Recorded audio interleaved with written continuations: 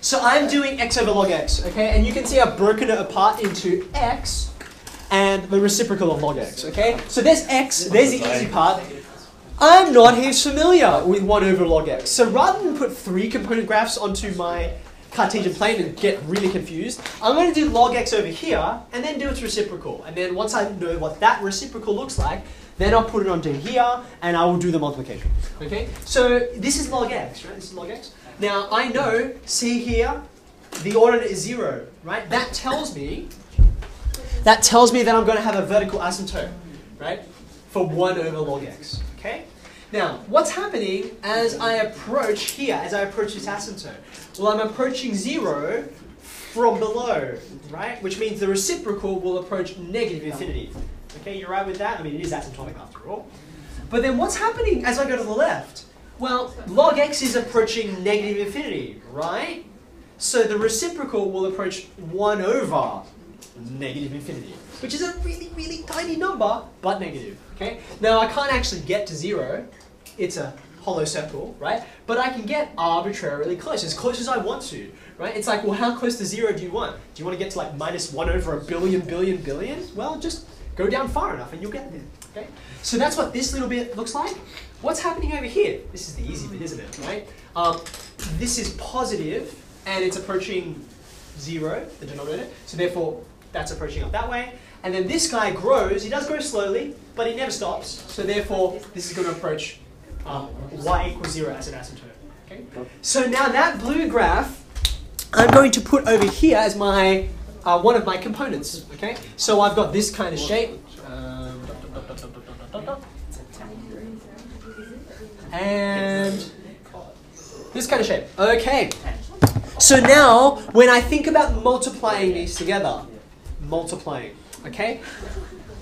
What's going to happen over here on the left? What's going to happen? Tell me again, remind me, what's the equation of that asymptote that I've just drawn in, the vertical one?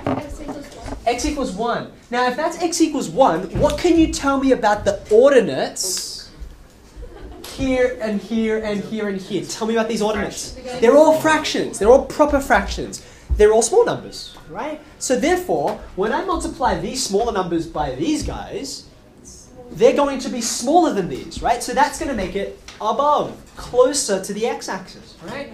I still can't be equal to 0, right? I'm still going to approach this asymptote though, and I'm going to approach it from above this line. Okay, you see that? That's a bit weird, but that's how you can know. Yeah, it's been squeezed in there. It can't possibly be beneath, okay? Because we made that opposite argument with 1 over x. Okay, then what happens over here? What happens over here?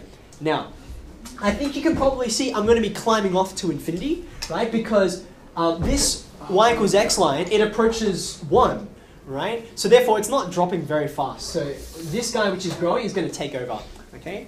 But then the question becomes, well, what about in here?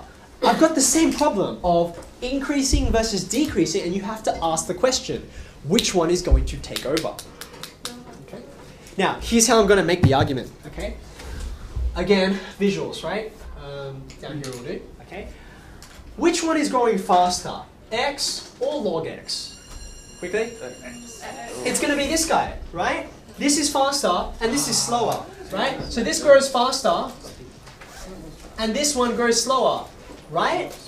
Now therefore, it stands to reason if you take reciprocals, that means that this denominator is going to shrink faster and this one will shrink slower, right? It's actually, it ends up looking very, very similar, right? But that's enough to say this one, 1 over x, is shrinking faster than 1 over log x is shrinking, okay? Now remember, we're comparing x with 1 over log x. If x and 1 over x were multiplied, you'd get a flat line. They're exactly matched. But 1 over log x isn't pulling as hard, right? He is shrinking, but he's shrinking slower, okay? Therefore, what color? Therefore, x is going to take over. He's going to be growing faster. So you end up getting this downward, but he has to turn. He has to turn around like that. And again, once we learn the calculus for these functions, we'll be able to determine exactly where it turns. And I wouldn't be surprised if it was e. Okay?